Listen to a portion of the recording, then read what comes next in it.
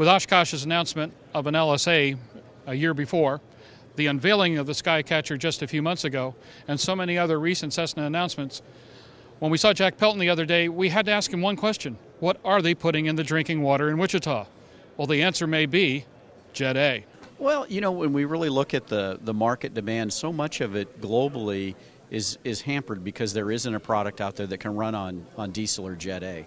I think a classic example is if you look in South Africa today, we have people who are buying new Skyhawks and they're taking the engines out immediately and putting in an aftermarket diesel engine. And we said, why are we not offering that directly out of the factory and making that available for those markets that are dependent on Jet A?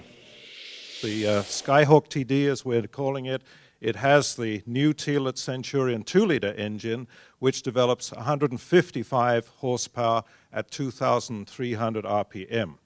It's a turbocharged liquid-cooled engine, and the engine is controlled by FADEC. It has a single-lever power control, no more mixture, and nothing else apart from one control to control the engine.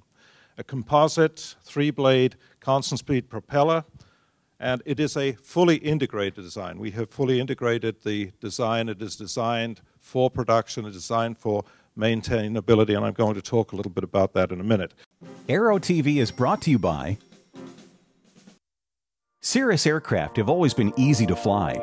Now they're easier than ever to buy.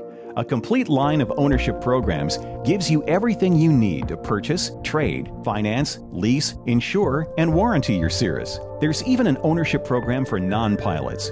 The Cirrus Access Pilot can teach you how to fly or fly the plane for you. Find out more at www.cirrusdesign.com. Cirrus, for the love of flying. Now, back to Aero-TV. The recommended maximum power on the TD is at 85%, at 155 horsepower versus 75% of the SP version, which is the Lycoming powered.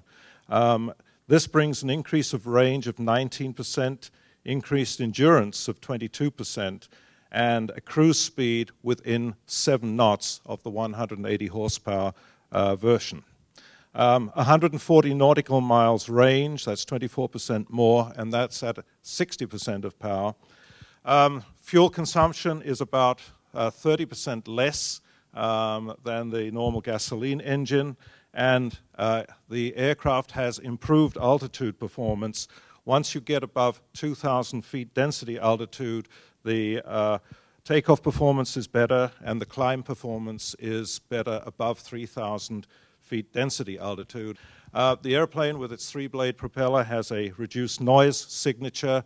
The engine turns at 2,300 RPM rather than 2,400 for the gasoline-powered version. The simplified engine operation, and through the FADEC, it starts like an automobile. It's just a matter of pressing the button and it starts pretty much under all conditions. You don't have to play around with mixture controls and have to do special things to get it started if it's really cold or really hot. You will see in the instrumentation percentage power displays, and the FADEC records engine data, so you can see what is happening with engine parameters. It is a water-cooled engine or a fluid-cooled engine, which means you have increased thermal protection. You don't get the thermal shocks with this engine that you would with an air-cooled engine. It brings improved efficiency and reliability, sustained altitude performance. It's a turbocharged engine, so you don't lose any power under 8,000 feet density altitudes. And the cabin heater works off of a radiator. It works off of the liquid cooling system rather than on exhaust, so there is less chance of carbon monoxide getting into the cabin, and it's simplified for maintenance and troubleshooting. Aero-TV is brought to you by Today, there is an affordable, high-performance, easy-to-own and easy-to-operate very light jet designed with you in mind. Far less expensive than any other twin-engine jet to buy, it is also the least expensive to own and operate. It is the Eclipse 500, the jet that's easy to buy, easy to fly, and fun to own. the jet for you. Now, back to Aero-TV. Do you see this more of an international airplane, or do you think that North America really has the taste for a diesel Skyhawk? I think initially it'll be international. Domestically, the real barrier will be, especially the small airports, do they have Jet A on the field?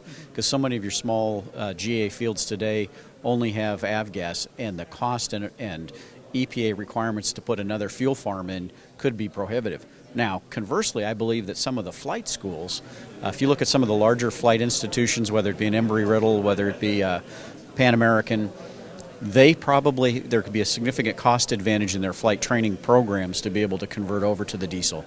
They can fuel the airplane at the beginning of the day.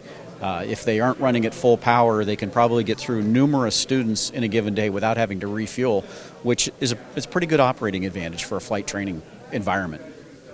There may be Cessna adherents of old rolling over in their graves with the thought that the future Skyhawk pilot's going to pull up to the airport ramp and go, fill it with Jet A. A little bit of swagger when he does it.